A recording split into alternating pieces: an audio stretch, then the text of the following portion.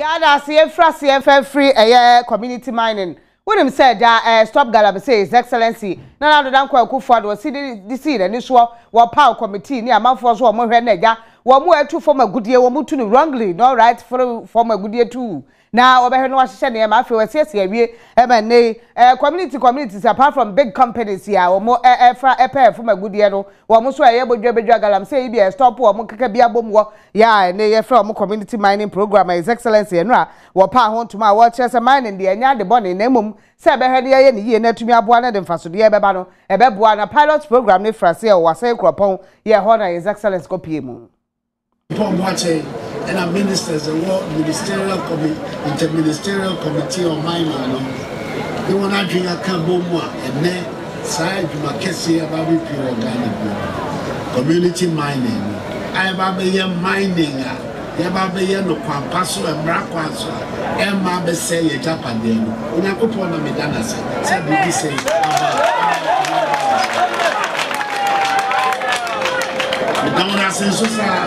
Professor Watcher, Professor from home watching Dick, anyone here coming with the Marquesia, whatever. Mining, I can't all say, maybe to be ambassador about the mining, Ghana. Mining for Elmina Crado, I brought for the buyer, someone is friendly, the mine. That's all the meaning of Elmina in Portuguese. What about one who said, you might go for him? If it's Abra, the city. I am mining Ghana, and I made a mama, Nikiti, Sabi Babi mining.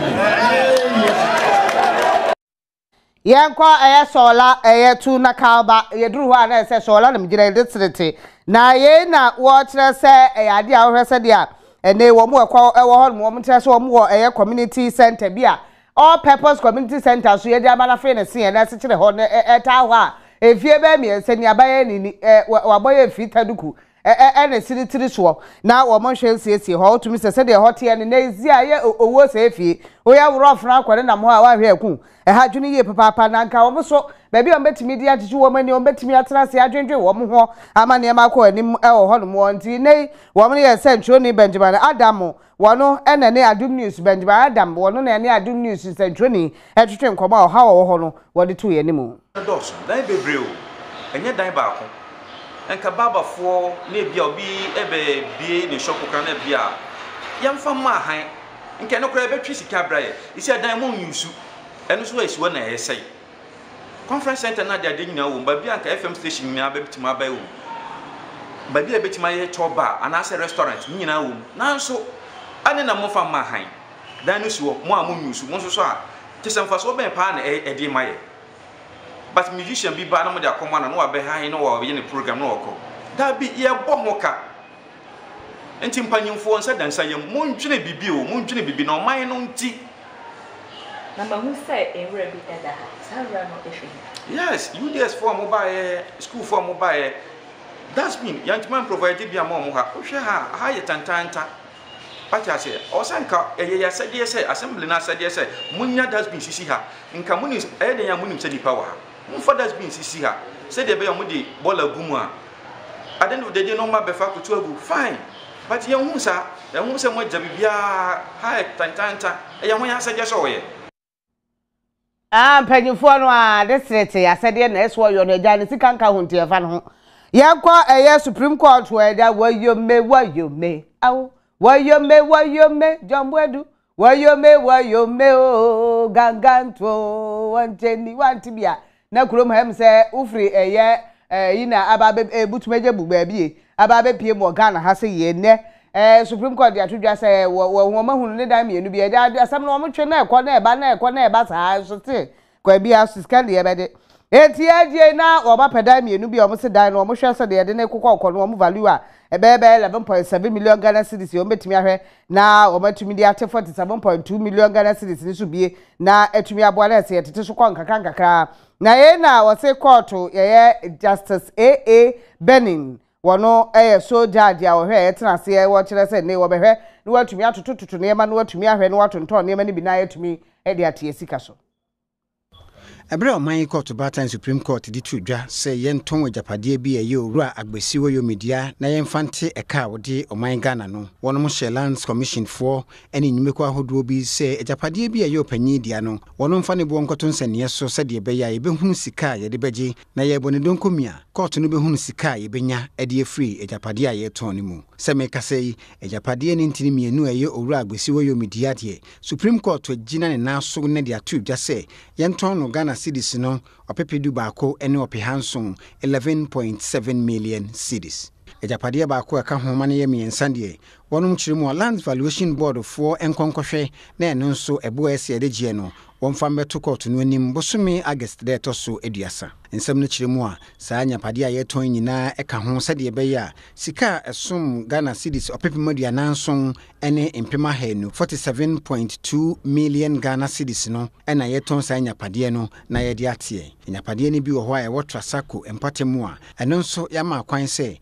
wonum nkohwe na ne bo no yemfanto nsane so oman yate muafo panyina be de akyire mekyere Deputy Attorney General Owura Godfrey Yebo Dame akyiremu a ne akoso no edi adanse sa na mo aban etu ene oman yitu se sika akwakodi omanfo bi ho a esese oman yige yade no eyade a wotu ho anamo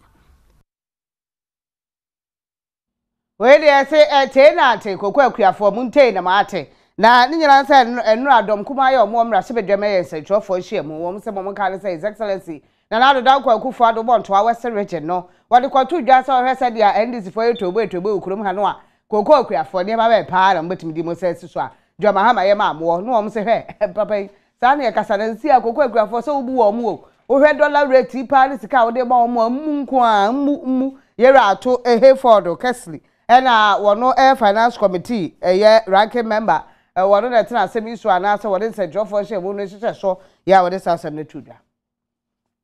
They have mismanaged the cocoa sector so badly that government of Ghana is actually doing bad. So let me say that the president really has answered in the opposite. His administration, we are seeing zero performance of cocoa under his administration. Cocoa is not doing well. So clearly, I challenge the CEO of Ghana Cocoa Board. I heard him yesterday when he said that the ton of cocoa is now on average of 2,300. Tell him that I'm telling him that he's a liar. He's a plain liar, and he's ripping the cocoa farmer off. This is something we can all check from Bloomberg. We can all check from ICCO, and the premium Ghana is attracted is 250 pounds, equivalent of $325. And then the average price, less the premium, is 2,500. So it's lying. So the cocoa farmer is worse off under this administration. I'm paying na to for na nim ka just wo tolofo no o say why president you enti yankwa world hepatitis day na uduru ha na ade a 2019 de ye hyefa bie na ye de bie na no na ama ene ukobpiem wo kolebu a physician specialist ye wo kolebu di atudwa so ne de nkwa na dwumu a National Health Insurance Scheme ye fa hepatitis bie ye fa shem se de be betimi aboa ne yakon contain na yetumi eye free because ye na eto atesesa no a ebe ha adwen Dr. Adwoa Ejei Nkansa wono na de sa asem ne etudwa bra wo mo ehye sa afa no yare no omo wo bi no eya na emu hwehweye na ansa na ya hye edu ase na ni edu no ni bo edin bebre sesia se obi wo hepatitis B ya lab obeya ansa na yehu edu ayede ansa na ya hye edu na ase no eye be 1000 cedis obi a wato edu 200 cedis busumi bia enti bebre na intimi ebu o hye ase a busumi mienu miensa ni wejai na hepatitis B no so wo mu a etimi ema cancer no so ba untimi enya match for the person inti ne ye cancer yesra ban so ombra no mbebo omo wasa yare ni bi at least our insurance so kra na so ba ye beketa for ye bebo e besa boa ama mo no wo nipemu no aba form se ba form a se wodi ma obi fufuro no so eso ebete